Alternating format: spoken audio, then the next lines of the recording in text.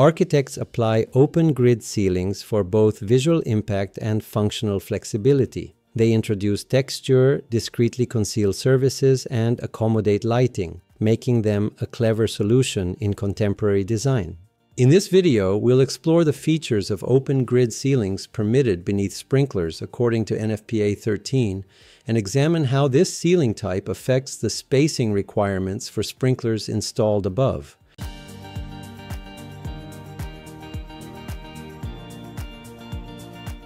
Section 9310 of the 2025 edition of NFPA 13 defines the open grid ceiling.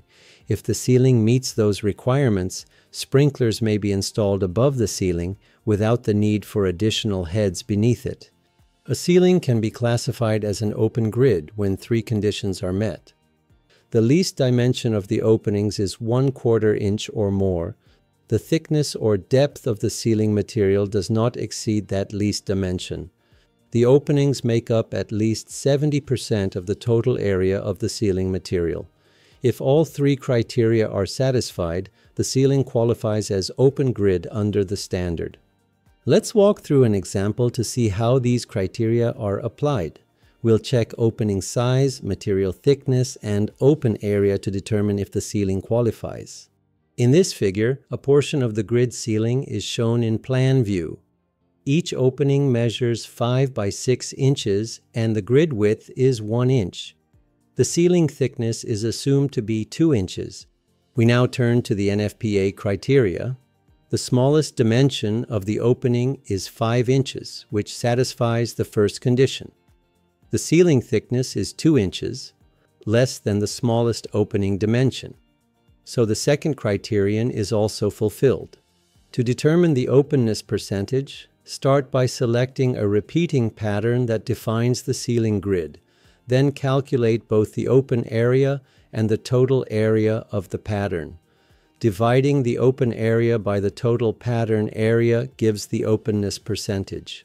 In our example, the open area is 30 square inches and the total pattern area is 42 square inches. This results in an openness percentage of 71%. As we've seen, all three conditions are satisfied, so the ceiling qualifies as an open grid under NFPA 13.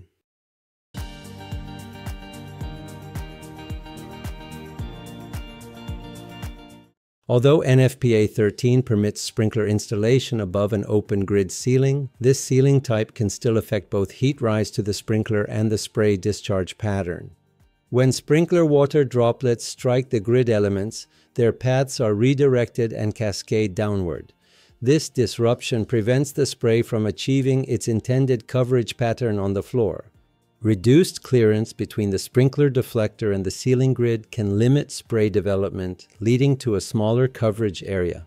Therefore, NFPA 13 establishes sprinkler spacing requirements based on the clearance between the sprinkler deflector and the upper surface of the open grid ceiling.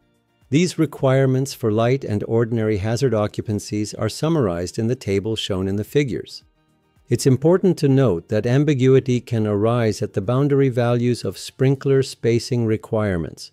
For example, in ordinary hazard occupancies where sprinklers are spaced exactly 10 feet by 10 feet, it's unclear whether the required clearance should be 24 inches as specified for layouts with spacing less than that size or 36 inches as required for configurations greater than it.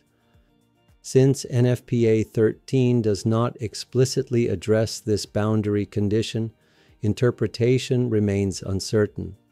In such cases, consulting with the authority having jurisdiction is essential to verify compliance and ensure the design aligns with code and performance expectations.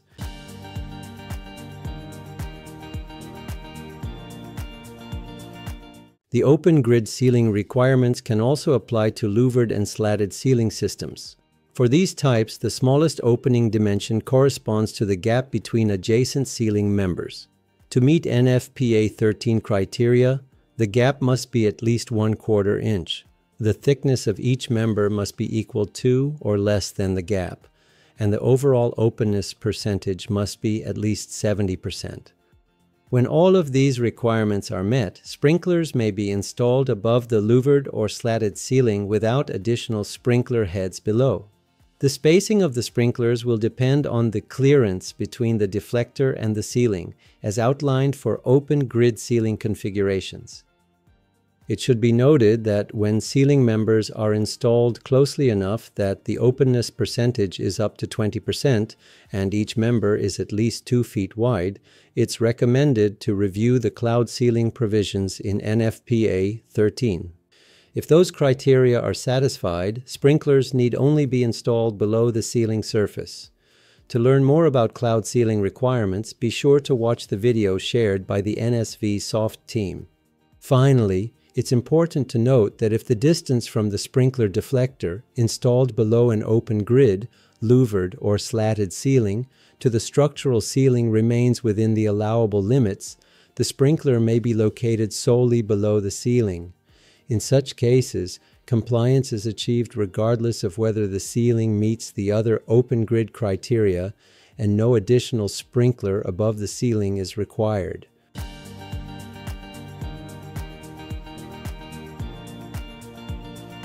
In this section, we'll demonstrate how NSVCad tools assist in verifying NFPA 13 criteria for open grid and slatted ceilings. The first room features an open grid ceiling, with dimensions of both the openings and ceiling members clearly displayed.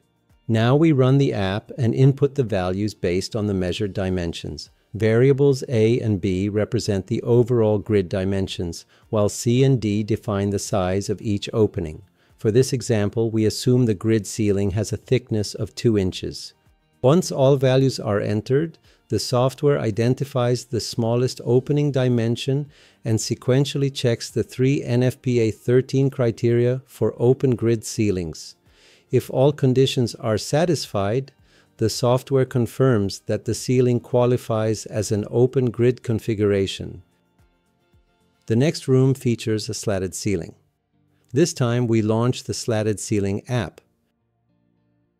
Variable A represents the width of each ceiling member, while B defines the gap between them. For this demonstration, we assume the slatted ceiling has a thickness of 3 inches.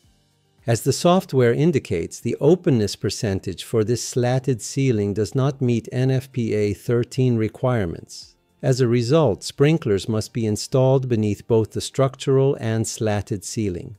This dual arrangement may introduce the risk of cold soldering, a condition where water from an upper-level sprinkler cools the heat-sensitive element of a lower-level sprinkler, potentially delaying its activation. To mitigate this, incorporating shields or barriers should be considered. I hope you find this video helpful. You can download the software from nsvsoft.net